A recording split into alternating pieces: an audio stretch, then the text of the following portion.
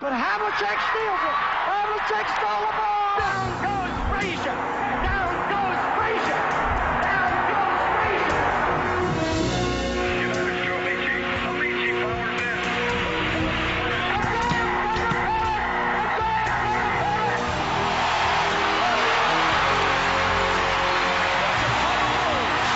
Won their 6th NBA championship. Gibson, swing. This is going to be a home run. Unbelievable. Don't believe what I just saw.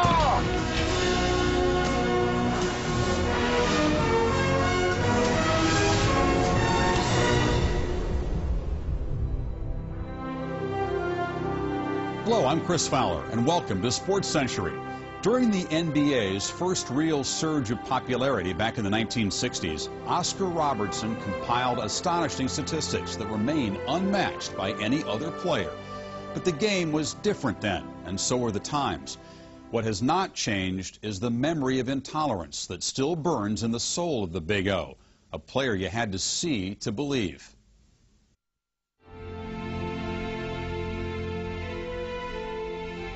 Oscar Robertson is the best basketball player I ever played against. I mean, he had no weakness. He was the Michael Jordan of his day, in a lot of ways. If Oscar were playing today against Michael, we would have a huge argument going on. Everybody talks about Michael, and Michael certainly has a lot of style and stuff. But just flat out kicking ass, Oscar was a very potent weapon.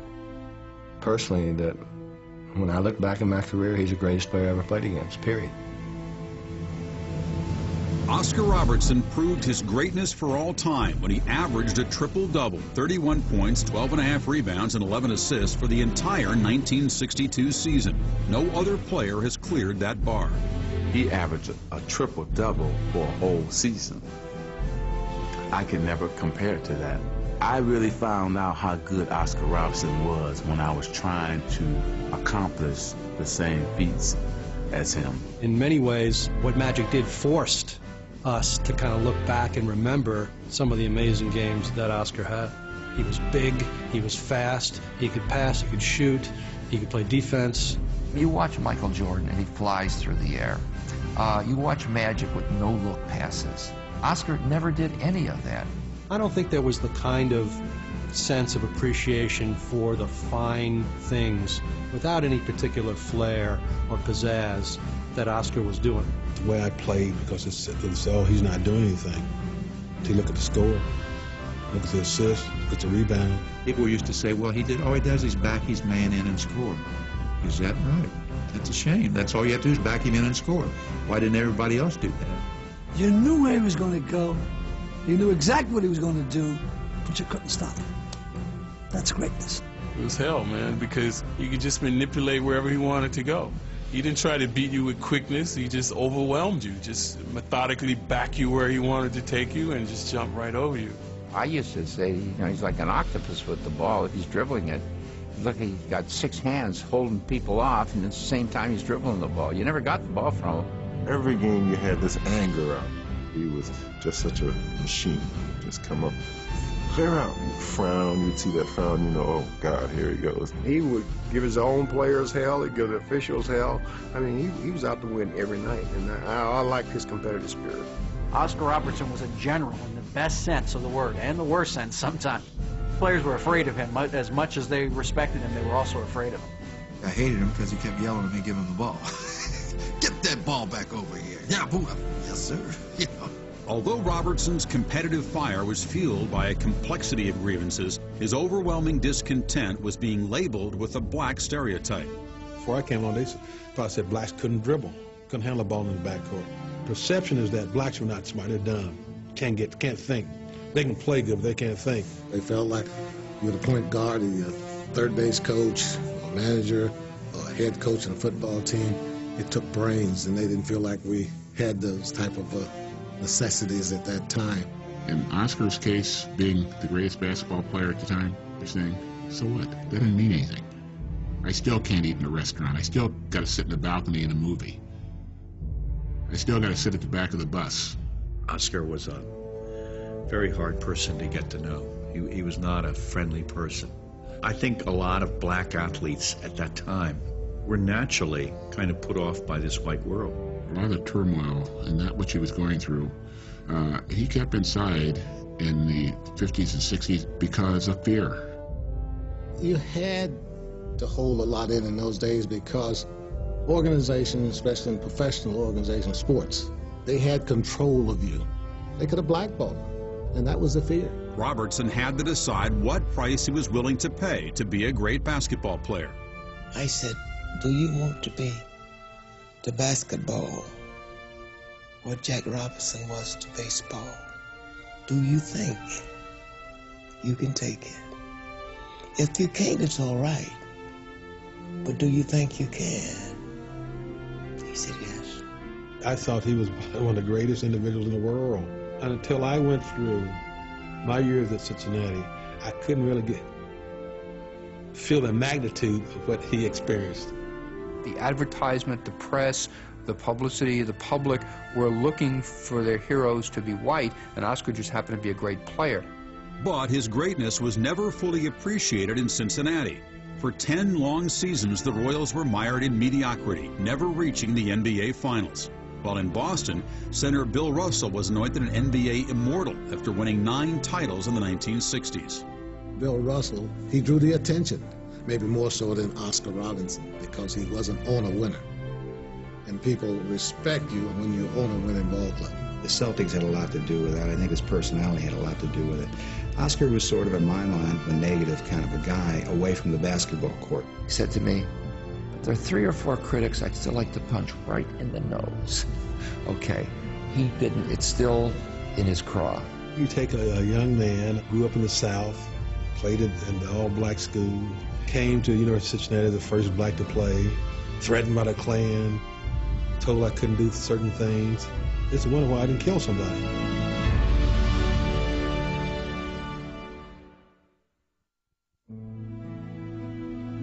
Born in Tennessee in 1938 and raised through adolescence in Indianapolis, Oscar Robertson suffered 2 brands of American racism, Northern and Southern. But common to both experiences was that universal deprivation known as poverty. A very poor family, never had a lot of money. Mother worked 3 jobs. I mean, it was tough. I mean, they worked their, they tried the best they could try. Coming from rural Tennessee during that time, we pretty well understood what the racial situation was. In fact, when we would travel in Fourth, many times we would encounter restaurants that had separate quarters for minorities. When I used to go back to Tennessee on the bus, Mother would tell me where to sit and don't get off the bus. Couldn't go to the bathrooms along the way down in those little towns down through Kentucky, but they still want you to ride the bus and give them the money. Robertson began playing basketball when he was 8. By the time he reached all-black Crispus Attucks High School in 1952, he was a prodigy. The basketball court was a haven for Oscar while he was at Crispus Attucks in a very nurturing environment. The problem with it came when you started taking this, what was nice in the game, into an integrated situation. Now something that brought you so much joy, all of a sudden was an object of a lot of vitriol and hatred. There were a lot of calls, a lot of threats. That, if you play, this will happen to you and that will happen to you. It was hurtful. When I was a sophomore in 1954, it was difficult getting games from the other city schools. White schools didn't want all black teams beating them. One of the favorite words was nigger. What are you doing here in the first place? We don't want you here. I was called names and whatnot, so it didn't bother me. It's made me play harder. Oscar Robertson from the corner. In 1955, Crispus Attucks became the first black high school to win the Indiana State Championship. Then, as if to prove it was no accident, they won it again the next year. In the summer of 1956, I was going into my junior year in high school, and I heard a local high school coach sitting among some people say, boy, there is a hell of a player over in Indiana. His name is Oscar Robertson. Robertson's boyhood dream was to play for the Indiana Hoosiers, but that changed when he visited the Bloomington campus. I really wanted to go to Indiana bad. But Branch McCracken was so nasty to me. He was a coach then, that I wouldn't have gone there for anything in the world. At the University of Cincinnati, Robertson was a 3-time College Player of the Year while winning 3 scoring titles. Despite 2 trips to the Final Four, the Bearcats never reached the finals. Meanwhile, Oscar was receiving an education in what it meant to be a great black athlete in 1950s America. He opens up his locker to change his clothes. They got a black cat in there. Psychologically, that beats you up. One of the bad things that I remember happening for Oscar was being in Houston. Shamrock Hilton Hotel, we were staying there, and they would not let Oscar check into the Shamrock Hilton. We all wanted to go wherever Oscar was going to go. But the coach said, no, we'll take care of Oscar. We'll get Oscar set up. He was upset, and I think he was on the verge of leaving. He was more upset with the university because he felt that they knew that was going to happen. I was never the same with my team again. Not that it affected the relationships I had with certain guys on the team, but I was never the same. In his junior season, Cincinnati was to play in the Dixie Classic in North Carolina. I got a letter from the Ku Klux Klan saying they was going to shoot me if I came and played in North Carolina. Robertson made the trip. The thick racial atmosphere that surrounded him finally exploded in a game against Wake Forest. Oscar was the best player in the country at that time. They were white down there, had no blacks on their team. They had resented Oscar's abilities. I'm sure they did. Sports writers were yelling and calling Oscar names that you wouldn't even want to talk about. It was hurtful to him. It was hurtful to me to see it. Most men would have said, hey, that's it. I'm not going to do this. But he stayed in there. He stayed in and he persevered. After graduating, Robertson won a gold medal at the 1960 Rome Olympics. He was the territorial draft choice of the hometown Royals and was expected to apply his Midas touch to the struggling franchise. But gold was not in the team's future. The fact that the Royals never got past the Celtics, never won the NBA championship, a lot of that is going to fall on Oscar because he was the leader. Oscar had the ball a lot. I think maybe that was one of the biggest criticism of Oscar. I did hear the fact that Oscar did pound the ball a lot, did dribble a lot. But I think there were times when he had to do that to make things happen for the team. Who else was going to control it? Here you got a guard who's all pro. I knew the game better than anybody. Who would have the ball? Robertson was about to suffer the unkindest cut of his career. Royals management would take the ball away from the Big O and give it to a proven winner.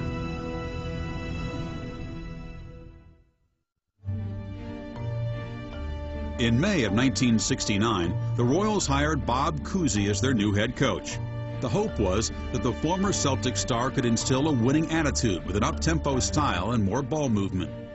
There was a lot of enthusiasm in the beginning, but Bob Cousy's egotistical nature rubbed the players the wrong way. And I think in Oscar's case, perhaps there was some jealousy. Bob Cousy and Oscar didn't speak to each other that often.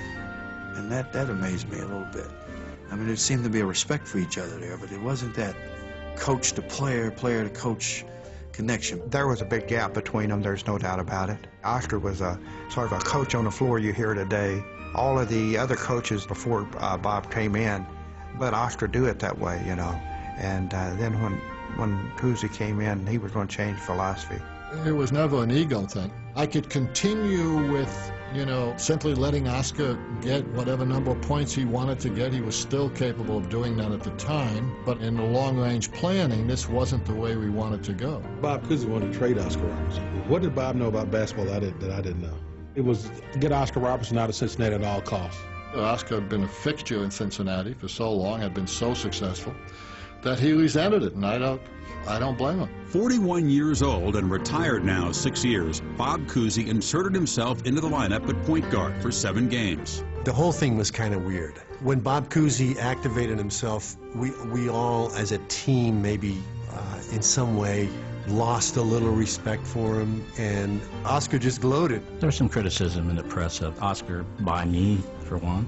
We were disappointed he hadn't entered into the spirit of what Cousy wanted to do. I think we kind of felt that he could have done more maybe to enter into that and try to salvage the franchise in some way. All of a sudden there was a campaign by some writers said I hadn't done anything. I've made All-Pro every year.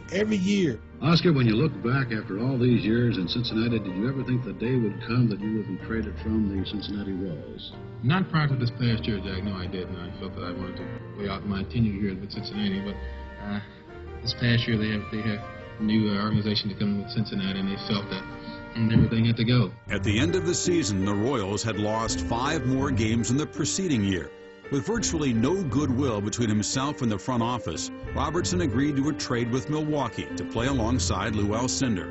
Oscar took this, actually, I would say personally, more than just an impersonal trade. He's a leader. He's got great confidence and ability. He gets the job done, and he's going to be a big asset to us. When we first acquired him, everybody says, how are you going to handle Oscar and Kareem?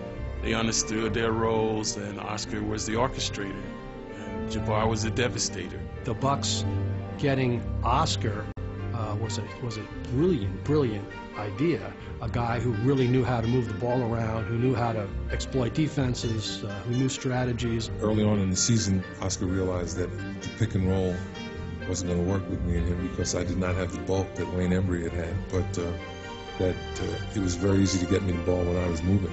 I toned my scoring down, and the offense was for Kareem anyway.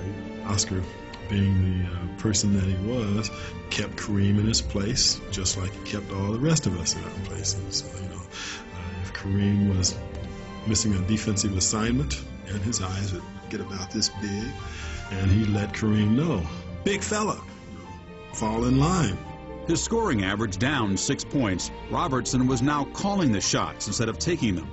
Milwaukee was 66-16 and breezed through the 1971 NBA playoffs and into the finals against Baltimore. Tapped away by Allen, Robertson controlling it. Look at that lead pass to Denry. Robertson, he must have 4 or 5 eyes. The Bucks swept the Baltimore Bullets in 4 games. There's a big Oscar, congratulations. Thank Jack. Big win for you. What do you feel? Is this better than the days that you see? Oh, it's great, Jack. Finally got it. It was worth all those bad days, all of the bad days, getting up to that. That was the tremendous payoff. That was a gold ring. After 10 years of frustration, Oscar Robertson had finally won his ring. But ultimate victory would not change the man within.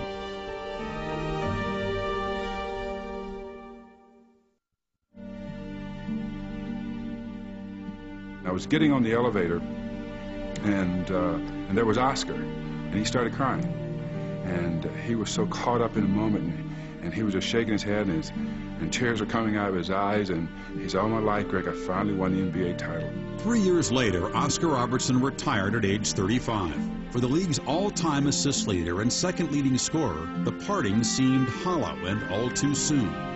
I think Oscar always felt, at least later, unappreciated for what he gave to the game, because being in Middle America and yet somehow not embodying Middle America in the way Middle America would like to see itself. So therefore he could not be really codified properly for his impact to the game. I could understand why he scarred. Your team, their success depends on you. And when they are successful, you don't get the credit you deserve. And when they are not successful, you get more blame than is deserved. But you cannot keep that in you. You have to let those things go. Letting go just wasn't part of Oscar's game. In the late 60s, when prominent black athletes were speaking out against racism, Oscar Robertson began working his own agenda. Oscar's mother had asked him to be a Jackie Robinson. All right, so what did he do? A guy who's never really known for making stands is the president of the NBA Players Association. In 1970, they filed suit. They took on the NBA. And basically what he did, he set in motion a suit that freed players. You know, Oscar wanted to carry that weight. And he did carry the weight. You know, but was he like Jackie? They're different people. I think Jackie Robinson is a very unique story. He's a very unique man. And it's just not fair to say to someone else, be Jackie Robinson. You can try to do some of the things, but you have to do it the way you want to do it, and it's comfortable for you to do it. He could have had Cincinnati in the palm of his hands, but he never let himself go to the point where He was completely open, completely relaxed. He always kept something back. Then, while speaking on the Cincinnati campus in 1994, when a statue of him was erected, Oscar finally did let go.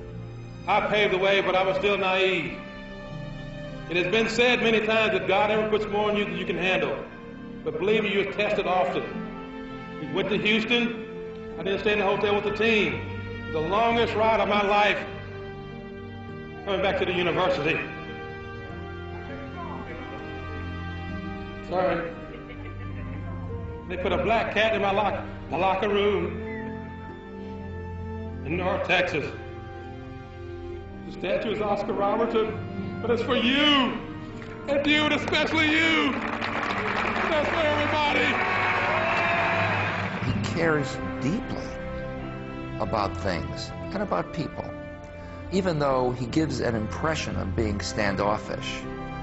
He cares deeply. That was publicly seen in 1997, when he gave one of his kidneys to his oldest daughter, Tia, who suffers from lupus. I was shocked about that. I couldn't believe that someone from the hospital would let that out. I mean, right after I come out of surgery, I thought there was some ethics about things like that. He sees the hospital as not reacting in the proper fashion to his daughter, perhaps. Did Oscar go home and sulk? Oscar gave a kidney.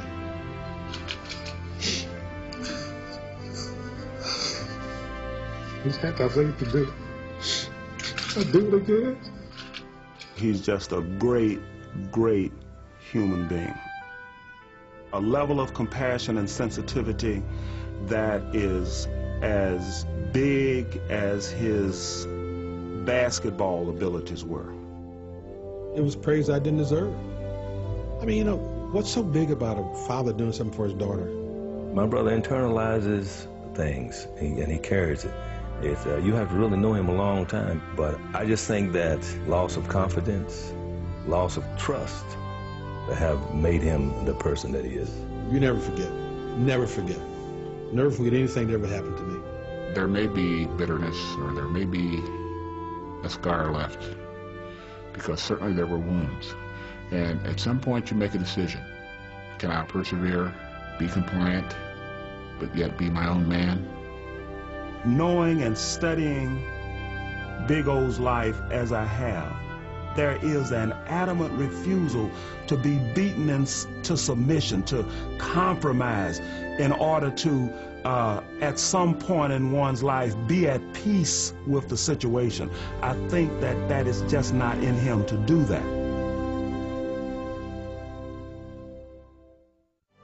What will last even longer than Oscar Robertson's recalled slights are his achievements.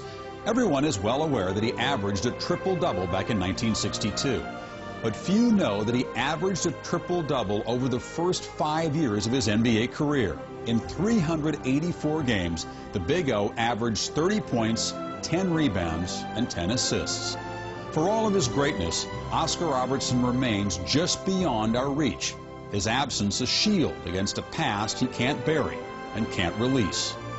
For Sports Century, I'm Chris Fowler.